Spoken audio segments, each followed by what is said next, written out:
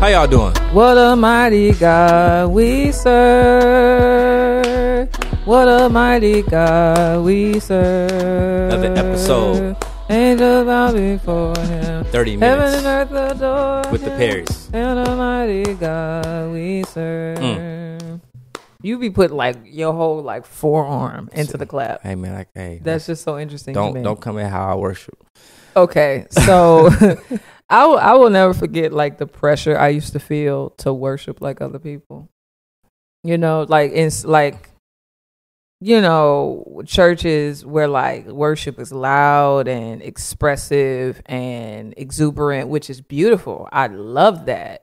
But how they can become judgmental when you don't do it as much as they do. Mm-hmm. You know what I'm saying? So I started to feel like, am I like not saved for real? Yeah.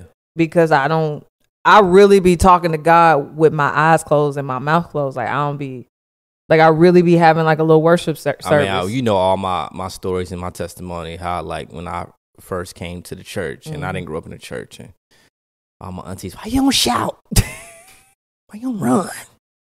Get it out. Quenching the spirit. No, legit. I'm like, auntie, it's nothing in me that want to run.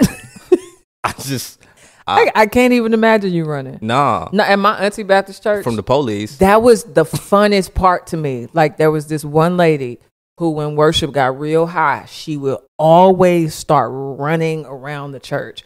And like she wasn't out of breath and she was crying. It was just amazing.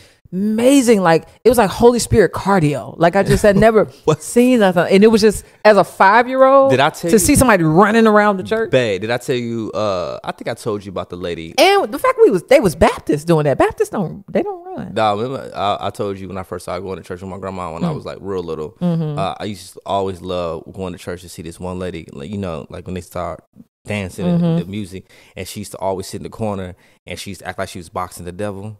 Oh, so yeah. she'd be in the corner like this. So wait, it was so interesting. Remember you said your grandma, when she would pray, she made like a weird sound. She'd go, "Hoy, hoy, hoy." I don't know what hoy means. Hoy, and she's always like bend her little shoulder back, like hoy. That's when you get this. Anyway, I was like, yeah, hoy. I don't know who hoy is. Anyway, we have discussed a version of this topic before, which is dating. I think in the first season we had some type of conversation around men and why, like maybe like the scarcity or the shortage of Christian men out here in the world. And we've also discussed like our dating process as well. Yeah, but I think we just wanted to speak more specifically to dating again, because it's a thing. You know, people want to meet people that they hope will be a person that they one day marry. Yeah. But during this pandemic, it's hard out here. Yeah, during this pandemic, I think a lot of I've gotten a lot more questions about dating. Really? Yeah, I think people were not in church as much. And so Christians were kind of like finding themselves in, you know, spaces peculiar situations. Yeah, you know, and like, oh, I like, you know, I like Tyrone. He listened to Jeezy every day. But he got good morals, and you know, and so like I think I've just received a lot of different questions about dating during this pandemic. What was dating like for you pre Jackie? Pre Jackie. I mean, you know this because of course I do. You knew my girlfriends. Well, that's the funny thing. None of them were your girlfriends. Well, they were women that you treated like girlfriends. Wow. You just calling me out in front of everybody. I'm just saying I'm just saying, like, it's people watching this, ma'am.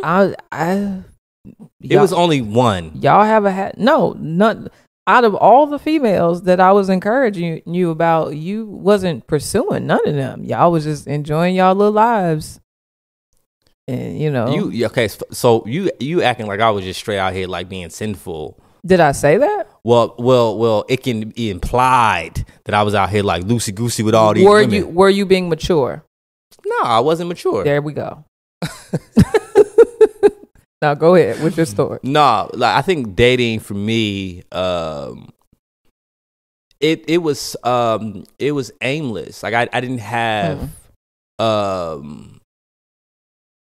didn't know where I was going. You know, I just knew that I wanted to be married one day.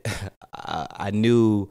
Well, let me not say that. I had an idea that I might be married one day, and I was trying to figure out what I wanted as a young man, what I wanted in a wife, what a wife needed to look like, and so I just didn't know. I don't know what I wanted. I didn't know what I wanted, and so for me, I dated people and I talked to girls that I liked or that interest me, until something happened that showed us like, oh, we probably not for each other. Yeah. And it just kind of like organically, faded away. Yeah, I didn't have a lot of experience with the dating pool because, again, I was a lesbian. So Really? Yeah, you didn't know that? Wow. I thought I told you about it. I forgot about that. So, like, I didn't like men, period. So they just weren't of interest to me. And so the little bit of dating I did, which was me talking to two dudes for like a solid, I don't know, 2-3 weeks. So Jackie used to talk to this dude in his Air Force Ones, used to be crinkly. We're not going to talk about him because he might be watching this. I'm just saying, he knew he had crinkly Air Force Ones. No, with that particular situation, I thought, oh, maybe God wants me to be with him so that I'm not as vain. Right, yeah. Like maybe you just need to be okay with somebody that can't dress. And I think you know them dudes that tie their shoes up real tight. Listen, I think some people are called to people that can't dress because that should not be a non-negotiable. It can't be. You can help a man learn how to dress. I'm just saying you can't help a man learn how to be a man. I get it though, but when you tie your shoes up real tight, that's. But if he has the humility, let's go ahead to the store. We gonna show you how to put on shoes. No, for the men, you gonna stop wearing. Listen to me. You gonna stop wearing these bootcut jeans. Listen to what I'm saying, though, babe. The men who tie their shoes up really tight, that's a character trait. Listen, because when your shoes, when you don't care about how your pants meet your shoes and they really tight and your tongue barely showing. What if he walks long distances to work? Okay, and so he just wants to make sure that he wants to make sure that his shoes stay on. He be at Christian concerts doing this. Okay, so I had that situation, and that wasn't the Lord's will.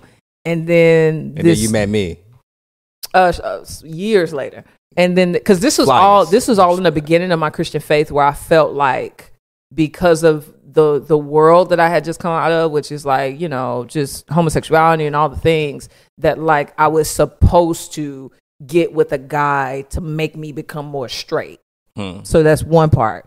But there's also this loneliness piece, which is in the world, I was always talking to somebody. I always had somebody to text, always had somebody to come over. And so it was uncomfortable for me to come to Jesus and just be without anybody to talk to. Right. So somebody was like, okay, I'm supposed to talk to boys. Let me talk to boys. And there was this one guy who I started talking to. We talked for maybe a solid 8 days because we got on the phone and he was like, so like, he wasn't a Christian. He was like, so like, we can't do nothing? I said, what you mean? He was like, we like, you don't have like sex and nothing like that? I was like, nah. He was like, you don't like do nothing?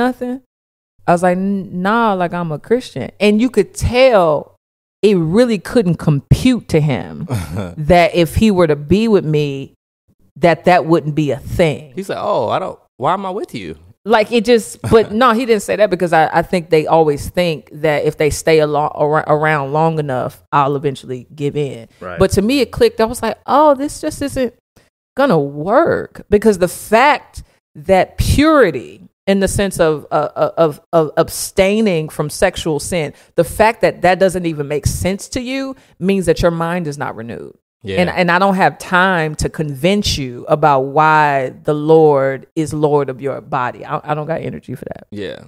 And speaking of that, did you have any situations where you were a Christian trying to make it work with a non-believer? Yes, one time. How's that? It just didn't work out. Like now, did you know she was a non-believer, or was she a casual churchgoer that didn't have the Spirit? No, because there's a lot of those too. No. So the first relationship that I got in, as a Christian, she was a Christian. Well, I thought she was. Mm-hmm. She was a churchgoer. And then she decided that, this church thing isn't good for me. And so she went back into the world. Mm-hmm. And then the second relationship that I got into a relationship with the girl who wasn't a Christian. And that didn't work out because we couldn't stay pure. And I eventually had to break up with her because I wanted to be holy. Yeah. It was hard because I really liked her. Mm-hmm. And then the other relationships, it was just me talking to Christians. I only dated Christians or talked to Christians. Yeah. We heard through the grapevine from Kim that there is I don't know if it's bigger now than it was, but like that it's hard out here for singles. It is. And that because it's hard out here, a lot of singles are just like, you know what? I don't have time to wait on a man or a woman who is a Christian. So let me go ahead and open up my world to non-Christians because I'll have more options. What do you think about that? I think so for me. So let me just say this for the record, I have seen, believers be with unbelievers, and God has come along and saved their significant other, like somewhere down the line. I've seen that. I feel like a lot of our grandmas have that testimony. Yeah, seriously. Your grandma was the Christian, and your granddaddy. All the examples I've seen is like older couples, like my aunt who stayed with my uncle for years and just prayed for his salvation. Yeah. But typically, when I saw that happen, it was they both started off as unbelievers, and one became a Christian and prayed that God would save their significant other. You know what I'm saying? I think for a Christian to like intentionally choose someone who doesn't know Jesus because of whatever reason, I think you're probably not weighing, or I question if you're weighing all of the spiritual implications and all of the difficulties that might bring, because for whatever reason this person has sparked your interest. But have you considered all the baggage that person will bring when you serve two masters? There's some legit logical reasons. One, you might like their face, nice face. Two, they might have a good job. Awesome. You could take me out to eat. You could pay for it. You ain't got to say, "Hey, I'll cash app you later." It's a situation. Right. They might have some ambition that you appreciate. Might be a hustler. Yeah, might have an education, all the things. And this is really important for women. They might not be corny. Because a lot of... That was your thing. Oh, that was huge to me. Because I was just like, why is all these Christian... All of them so... I mean, it's some women that really... That's on their list, cornball. That's in the list. That's what they like. I guess so, because they choose them. For me, that wasn't on the list. I needed somebody who you didn't know if they were actually saved unless they opened up their mouth. When they walk down the street, like your eyes are yellow, your pants are sagging, you don't speak right all the time. What? You got hands, but you love the Lord. That's perfect. Whoa. That's perfect. You made me sound like a straight drug addict. Your eyes is yellow, your Not pants. A drug addict. A drug dealer. So you That's what I wanted. I wanted what somebody. What are you talking about? I wanted somebody that probably sold drugs once upon a time, but they gave their life to Jesus. So what does that do for you? Explain to the people. I'm attracted to that. So what? Especially because you got to understand, I'm a very aggressive woman. I'm really dominant. And so I needed a man who is equally or more dominant than me. Because if I see anything in a man that I can't control, it automatically I don't have any respect for him. And if I can't respect you, we can't be good. And so for you, when we first met, it was clear that you were not afraid of me, which was huge. Absolutely. It was clear that you also respected me and wanted me to share my voice and my opinions and all my things. Like you never quenched the personality that God has given me. And then you're not a cornball. So define cornball. I don't want to define it because there's probably people sitting next to their cornball husbands, and I don't want them to feel shame. I don't want them to feel shame. That's not nice. Okay, so I don't want to do that. You're crazy. I'm just saying. Okay. Different strokes for different folks. Okay, so what I'm saying is, I think it's good for us to try to define some type of clarity because apparently this is a thing for women, and I think a lot of men. It's like, man, I want a particular type of man or a particular type of woman, but it's a shortage of this in the Christian community. Yeah. And so when you say they want a Russell Wilson, but all they got is Futures. You don't get the connection. Sierra used to be with Future, the rapper, hood thug, all the things. Russell Wilson, though, was actually the good man, even though he's not the thuggish, ruggish bone man. And so what you're saying is that maybe it's a possibility that some women out here, when it comes to dating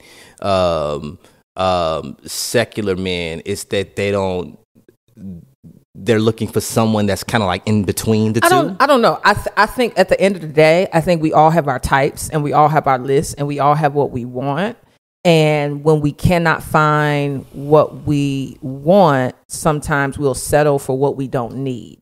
And so I think at some point we have to, I think people should have their types, but I don't think that you should live so rigidly where you are turning away men who are good men just because they don't fit your list. Okay. But at the same time, I think some people can be so overly spiritual where it's like, yeah, he might not have a universally attractive face. And yeah, his shoestrings might be tied real tight. And yeah, he might have a real, quiet, like Arthur the Anteater voice. But like, he loves God. And it's like, I got to be attracted to you at least a little, like there has to be something. So you're saying that in order for us to be with the person that God has for us in some way, shape, or form, sometimes we might have to settle. Yes, I think there's the potential for settling, yet at the same time, the reality that there needs to be something that I'm attracted to. And so, because my mama used to say, she was like, a fine man that doesn't act right will always become ugly. And so there's this sense where it can't always be about everything I want, like because I can get everything I want and find out that wasn't even what I needed. Yeah, you know what I'm saying. So for me, the Lord was just kind enough to provide my type. But there are some people where their provision is not happening, so they're settling for people that are not good for them. We just went in a lot of different ways. Yeah. So back to the situation at hand.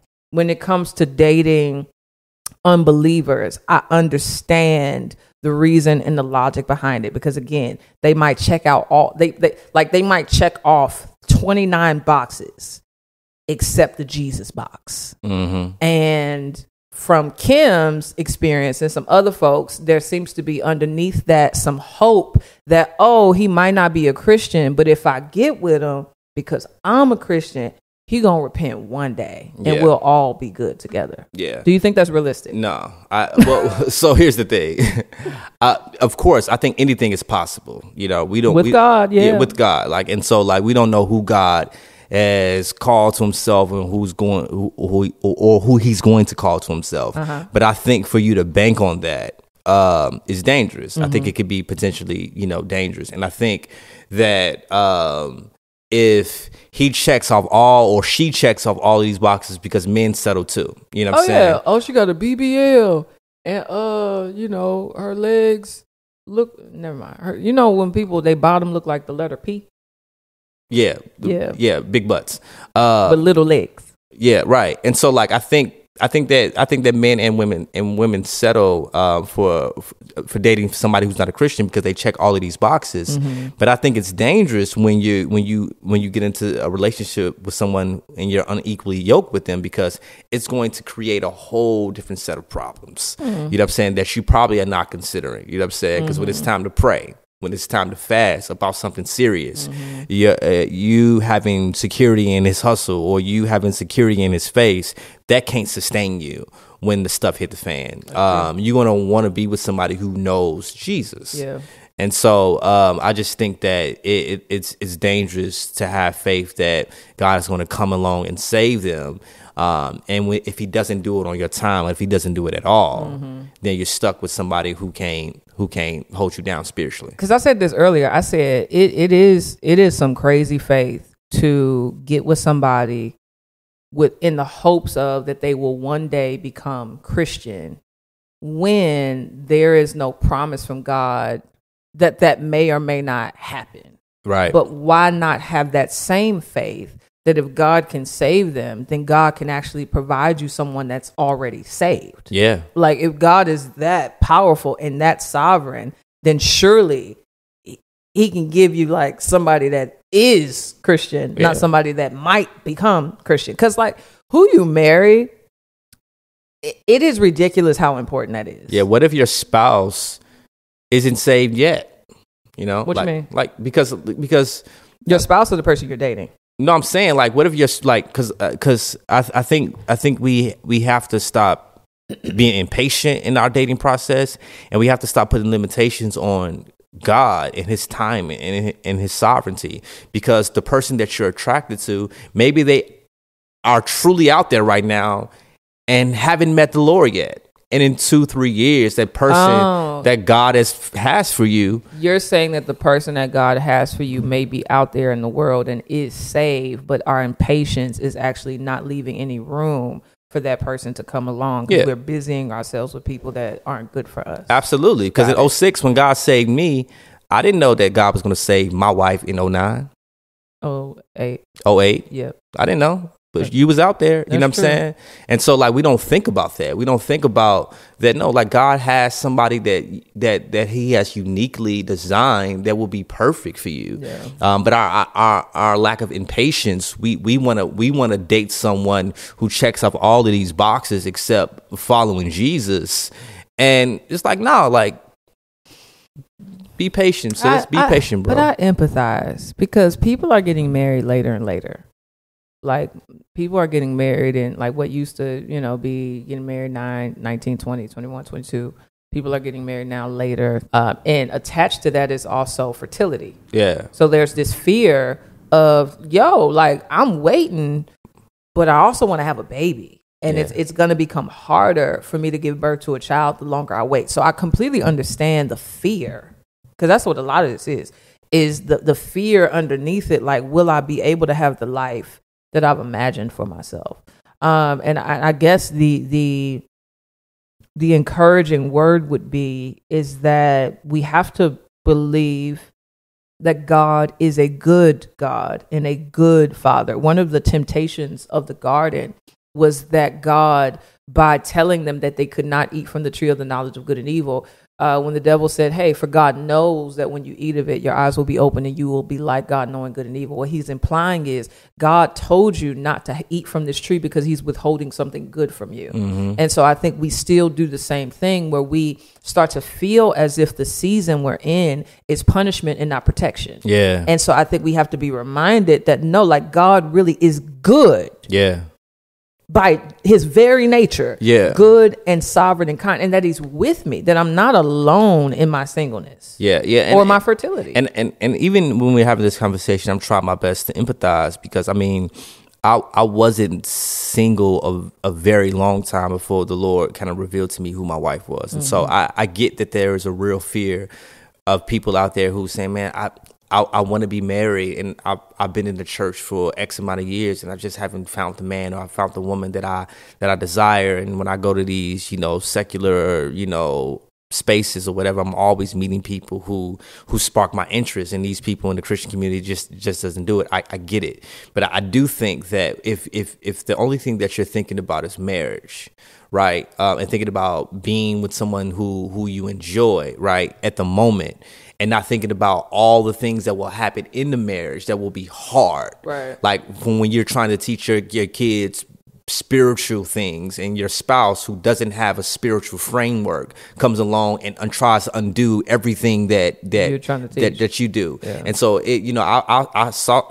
I knew somebody who kind of went through something similar to that, and this person almost kind of felt like they were parenting not only their kids but their spouse, that they were trying to be a father to their wife and their kids, because where they were spiritually, yeah. And also having to go behind their spouse, trying to undo a lot of toxic worldly behavior that their spouse has implemented. And so when two people are not on the same page when it comes to spiritual things, we have to understand that spiritual things affect so many other things. It affects how we see money. It affects how we parent our kids. It affects how we respect our neighbor. It affects how we respond to people when we're disrespected. I mean, like, it affects so much. Everything, because you're in a covenant with this person. Absolutely. I think the hard part, though, and because we know of this from experience, is you have some marriages where you entered into this relationship with the assumption that this person was a Christian and was a believer, yet they are displaying the same fruit of unbelievers eventually, right? And so how do we also, like, are there particular things that we should be mindful of in the dating process, even when it comes to Christian? Because just because a man is a Christian man doesn't mean that he's the Christian man for you. Yes. Okay? Just because a woman is a Christian woman doesn't mean that she's a Christian woman for you. So are there some things that we can discern or even pray about when it comes to that? Does that make sense? Yeah. Are you asking, is it a way that we can determine whether somebody is actually a Christian? No, this isn't about questioning people's salvation. I'm saying that there are, just because a human being or a man or a woman is a Christian, it does not mean that they will be a good spouse. Right, gotcha. Is what I'm saying. Yeah. And so is there some things that we can pray for and be aware of? Yes. Because, for example, absolutely, a man could have right theology and be a ratchet man. Yeah. Like, he can have all the boxes when it comes to propitiation and atonement and sanctification and still be wicked. But at the same time, like, his salvation has to be in question if he doesn't know how to apply what he knows. Potentially. But sometimes it takes a long time for you to see that. Right, yeah. Especially if your framework for what a Christian is only theology and not fruit. Yeah, absolutely. But that's a really good question, though. And I think I think we've kind of spoken to this before. I think understanding and having a clear vision of, does this person help fulfill the will that God has for me in my life? Interesting. Like if I have a particular mission, do I see this person coming alongside me and helping me fulfill the purpose that God has for me in my life, right? And so if I feel called to a local community, if I feel called to build up a community, but this woman clearly thinks that God has called her to go around the world to preach the gospel, it's kind of like, okay, we have to reexamine, the calls on our life. And maybe I'm not the one that God has called for you to be in, because our marriage is not just for us. Our marriage is a picture of the gospel, and our marriage is a union that God has created to help bring the gospel to people. Let me clarify that, because it's important. Yeah. Because there are some people that you actually work well together, but y'all's life is on two trajectories. Right. Where she might be called to be a missionary and you might be called to be a pastor, and there's no possibility of compromise. And so it's kind of on some, it's not even that we're not good and we're not compatible, is that we have two different missions from God that will not be able to be in alignment. And so maybe we need to go our separate ways, because I might hold you back from what God has called you to do. Yeah. Yeah, I think that's a possibility. Or this, I mean, sometimes it can be, what I felt like God was showing me. Maybe I was wrong, and I feel like God is calling me to abandon that and support you and what God has for you. But I do think that identifying, how does this person help me fulfill the will of God in my life? Like, you know what I'm saying? And so when I started to think about you in our dating process, I started to think about, man, like, me and this woman, we both love art. We both have a heart for the lost. Like I'll never forget that time when I think we were dating, and you was preaching at the gay pride parade outside, and you began to cry, and I was like, oh, I think I like this girl. You know what I'm saying? Yeah. And then like the way you would encourage me in my gifts, you know what I'm saying? The way you would encourage me to continue to be holy and righteous. And I was like, yo, this is the type of woman that I would want to be with. And so I think paying attention not to just how someone looks, not just, you know, if someone can cook, like these secondary things are good, but they're not as important as, is this person willing to help me be the better person, of the better version of myself for Jesus, so I can serve God and serve his people. And there's honestly like I'm gonna have to add balance to this, because it's gonna sound wrong. But I think there's a level of mysticism involved. In what way? Is God leading you towards this person? Yeah. Like is the holy, because I think it is practical to say, okay, do they align with me theologically? Do they care about what I care about? Or am I willing to care about what they care about? Do they love family? Are they teachable? Yeah. Am I like, I think boxes and practical stuff is important, but the mysticism part is that, is God leading me in this direction, right? Like with Paul, like the Holy Spirit was compelling him to go towards certain places. With Jesus in Luke 4, the Holy Spirit led him into the wilderness. And so when it came to you, there was a level of Holy Spirit guidance, literally people prophesying that Preston Perry would be my husband. And I said, I have to temper it, because there are a lot of people who will say that God told them that so-and-so is their husband, and God ain't said nothing. Yeah. Right. But I don't think we should also discount the power of the Spirit to use people and use means to confirm that somebody's your husband either. You get what I'm saying? Yeah. Yeah. And I think it gets sticky. I think one of the things that I think that we have to consider in thinking someone is our spouse is that God has given us unctions. I think God gives us. Because you prayed. Yeah. And the Lord showed you my face. Absolutely. I think God leads us, but I don't think that it's God's heart to lead us apart from a community. Yes. Right. And so I think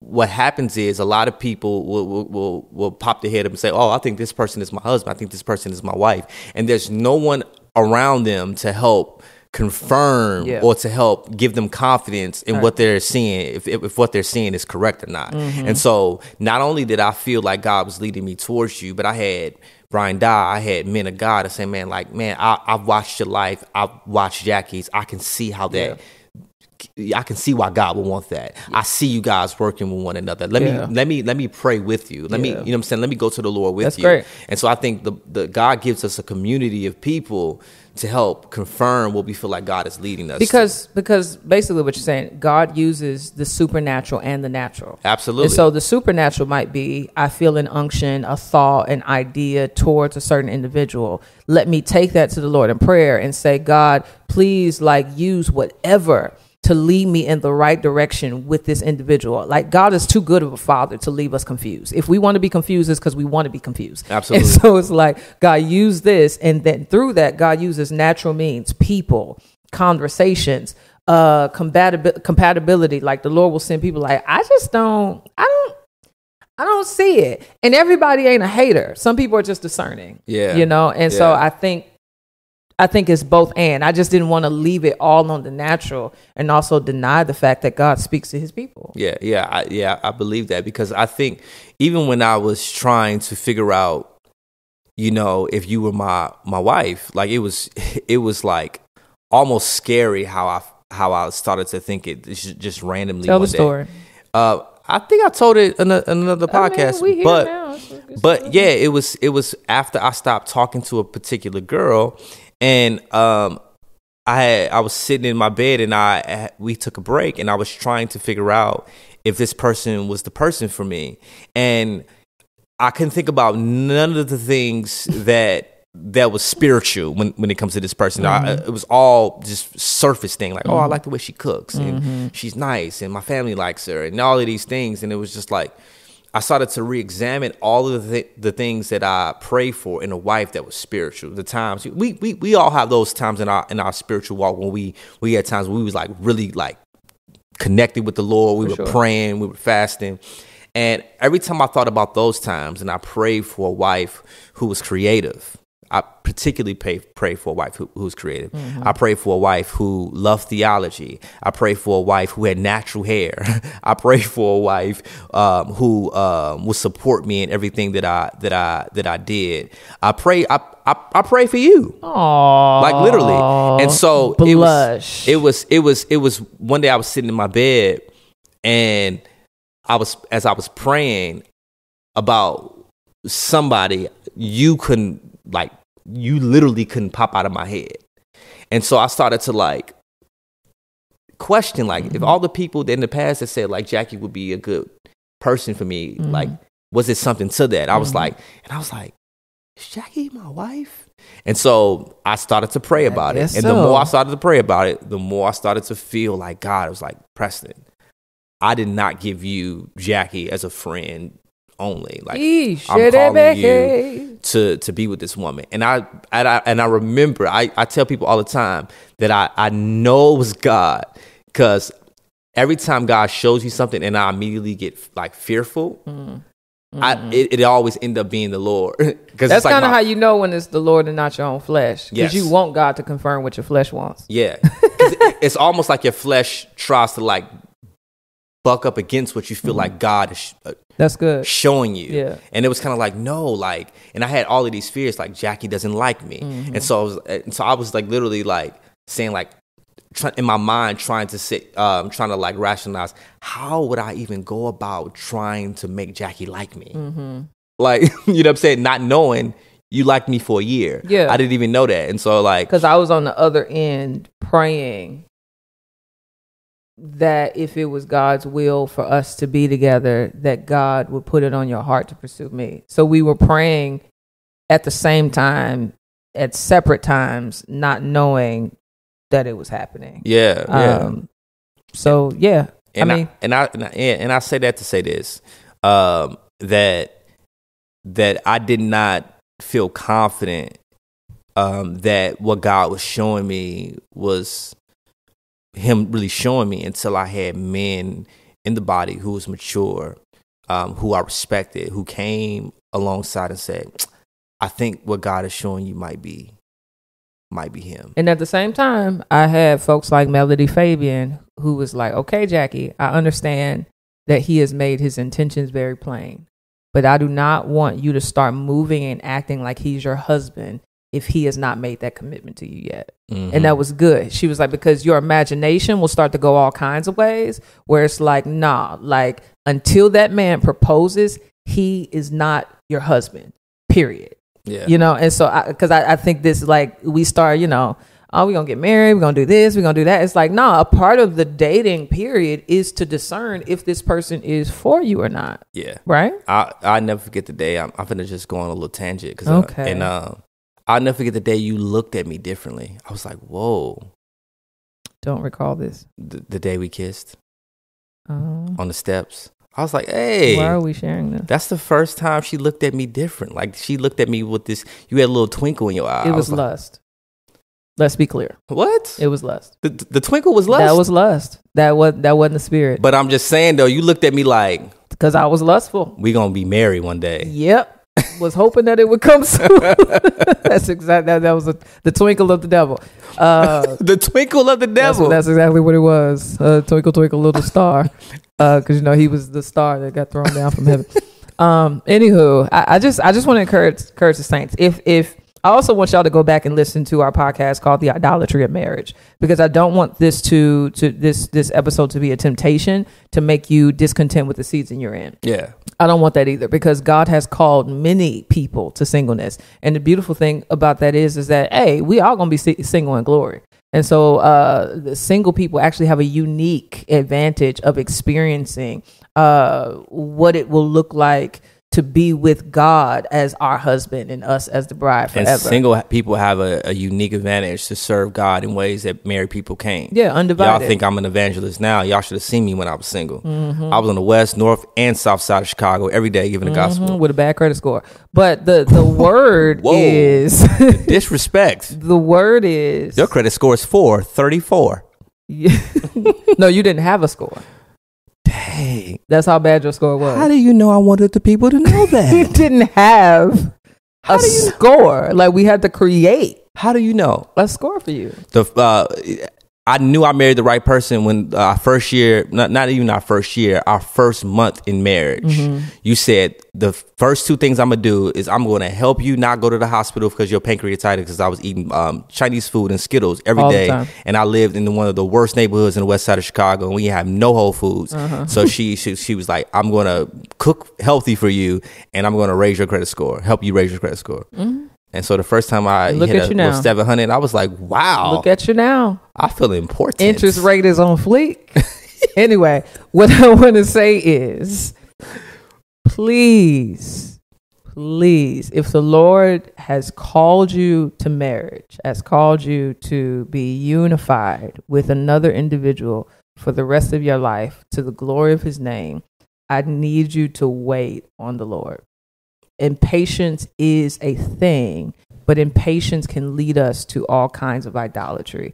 It is not foreign to me that in Exodus 32, when Moses is on Mount Sinai getting the tablets, the people are down at the ground saying, we don't know what happened to Moses. And do you know what happened? Because they didn't know what was going on. They constructed a golden calf. They created an idol out of their impatience instead of waiting on the Lord. And so what I do not want you to do is bring all kinds of suffering and discipline into your life simply because you are afraid that God will not be good to you. He is a good God. Yeah. All the time. And all the time, he is good. So basically what she's trying to say is if you in church and you're a young lady in church, and you look around. Or a man.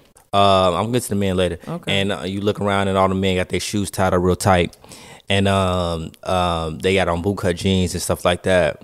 Bootcut is coming back, though. I'll let that slide. Wait. Oh, yeah. It is coming back. Wait on the Lord. And if you a man and you feel like all the women are, I don't know, cornballs, or you feel like the women are too uptight. I've heard brothers say, oh, women just so uptight and they always complaining. Even though the problem with the men ain't even waiting, it's having too many options. But that's another conversation for another day. Yeah.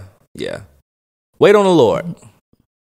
No, let's talk about it. We're here. 2 minutes. What word do you have for these men who, because they have so many women available to them, they're actually not choosing one? What's the word? I think a lot of men haven't chosen a wife yet because they like the attention that they're getting from all of these women. Mm-hmm. I think to get attention, to be a single attractive man in the body of Christ can sometimes be seen as a rare thing. And if it's rare, you're always going to get a lot of attention. So like I see these guys who be thirst trapping to just be all the time, to be frank. And it's like your wife, you probably met your wife like 4 girls ago, but like you like the attention that you're getting from all of these women on social media, and you trying to like form it in like as this godly man who's on a quest for a godly woman. And you know, I just really think that we have to we can't escape social media, but I do think that men have to be discipled by strong male leaders in the church, and for strong male leaders to call out these men and say, man, what are you doing? Mm-hmm. Like what are you doing? And you know what grieves me for them is that I feel like they're wasting their life, because you're running through women, and what's going to happen is you end up being 40 and alone. Yeah. And so, or settling for somebody who's going to make your life hard. Yeah. That's my fear. It's like, and like y'all, you're wasting your time when you could be on mission with a good woman, a godly woman, making disciples of all nations. But instead, you know, you like your identity fix. Yeah, you like having like comments and posts about how attractive and godly you are. Yeah, it's worldly. Yeah. We don't have that much time on this earth to waste our time with frivolous matters. So, yeah, I hope this blessed y'all in all the things. Peace. Bye.